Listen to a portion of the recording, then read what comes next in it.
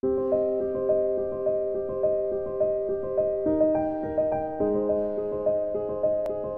thing that I hadn't even really considered before I came to Haiti, how much more deeply affected women are after a natural disaster like Matthew.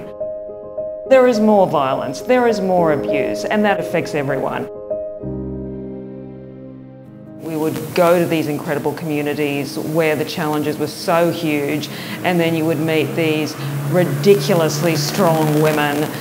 ActionAid trained these women firstly to let them know how to prepare for a disaster. Women wouldn't just look after themselves, they'd look after their families, they would look after the entire community. So then these women become empowered. Suddenly they are respected members of the community. They are helping empower other women. Ça vient bam plus capacité pour me connaître comment pour me gérer tête moi par rapport avec risque.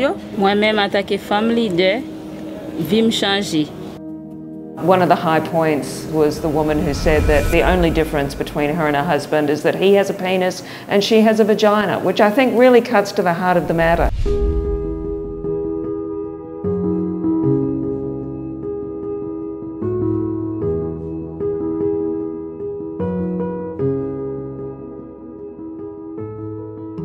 Le nouveau combien centre là, la communauté à violence santé un petit genre pillage, puis vaste.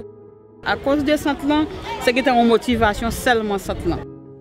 I really want to describe what the safe space is like. It's basically just a roof, there's a dirt floor, and yet that space has completely transformed these communities. Because for the first time, if a woman is abused, she has somewhere to go.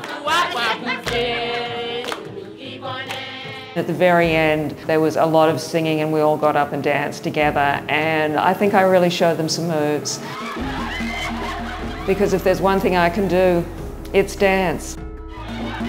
Ça me donne qui changer pour femmes haïtiennes, c'est à former femmes yo, té yo dans niveau formation pour ta venir connaître droit yo, ou ta de former pour utile communauté ou pour utile zone pour faire développement dans zone. The phrase we kept hearing again and again was femme devant, which means women in front. I want women and men to have equal rights. I want women to be educated. I want violence against women to stop.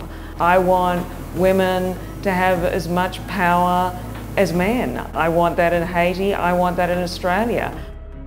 I know that that is exactly what ActionAid is trying to accomplish. And again, I just see how that transforms them, it transforms their family, it transforms their community, it ultimately will transform their country and the world.